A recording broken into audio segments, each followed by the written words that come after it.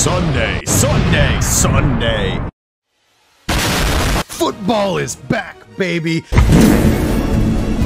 All right, it's time. Another chance to show the world that American football can be a global sport. We have another game in Germany. You know, this could be a lot of people's first time watching an NFL game. Let me check the matchup real quick.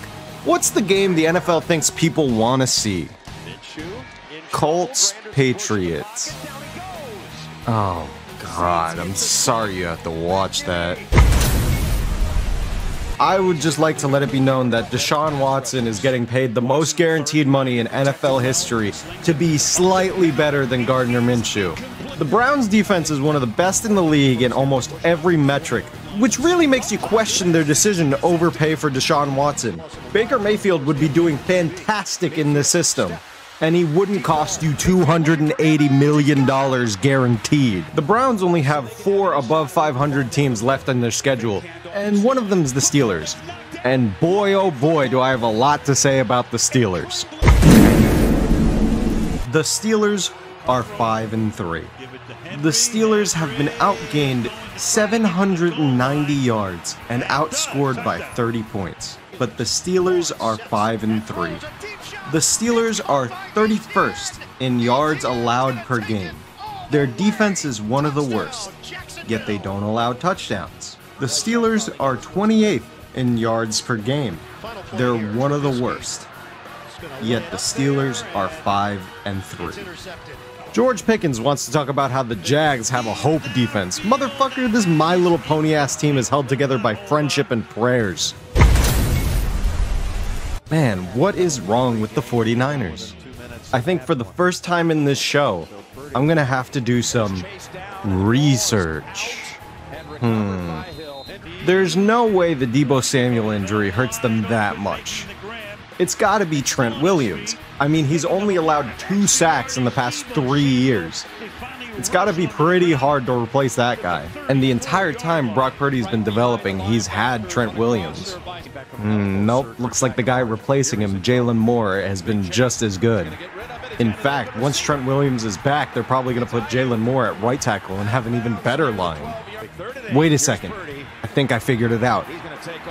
Brock Purdy just outrushed Christian McCaffrey. Well, Vikings fans, looks like Big Kirko is going to be out for the season. At least you still have a rookie quarterback in Jaren Hall. Maybe he's good. Oh, he doesn't look that bad. And he's injured. Who's up next? Josh Dobbs? You got here 5 days ago. Put him in. It's probably fine. Wait a second.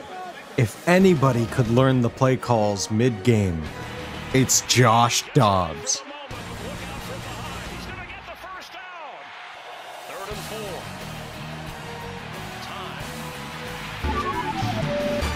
Well, this whole quarterbacking thing is pretty hard, but it's not rocket science.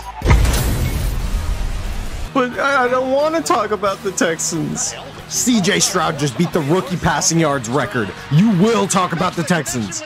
But I don't wanna. Well then, you're gonna have to talk about the Bengals, and you don't want to relive that game, do you? Oh God, no, anything but that. Then talk about the Texans. Fine. Here we go. The Titans have the easiest offensive game plan in the league. On run plays, you give the ball to Derrick Henry. On passing plays, you give the ball to DeAndre Hopkins. I don't know why they're going out there and making up fake players. Like, who the fuck is Kyle Phillips? Oh God. What if Ninja was right?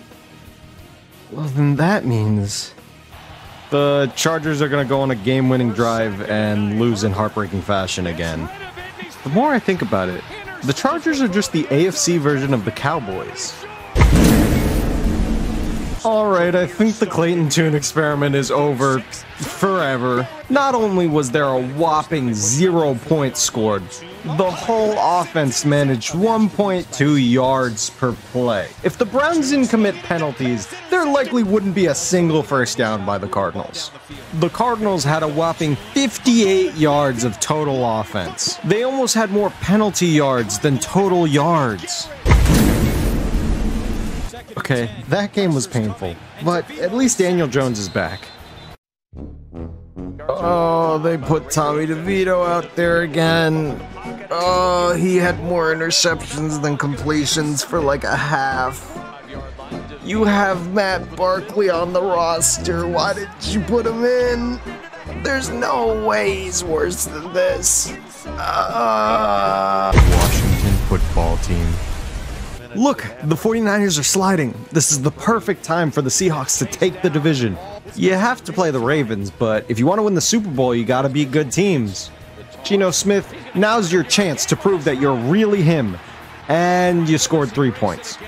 I mean, what did I really expect? You know, I'm looking at Sam Howell's numbers, and I'm wondering, he's really good. Why doesn't the media talk about him more? Then I realize he's doing this against a 2-7 Patriots team, and he almost lost. And it all starts making sense. And finally, the game everybody's excited for, Sunday Night Football. This is the game the league wants you to see. Here we go, it's... Another week, another game of Zach Wilson football. Let's check on Aaron Rodgers. Maybe he'll be okay next season. Wait, what? Jets QB says he could return by Christmas? He's 40 years old. There's no way he can recover that quickly. How is he doing it? I have to do more research. Oh, Aaron Rodgers says he brought tequila, not a bong, to the Jets game. I think I figured out how he's recovering so quickly. Massive amount of drug use. Kids, do drugs.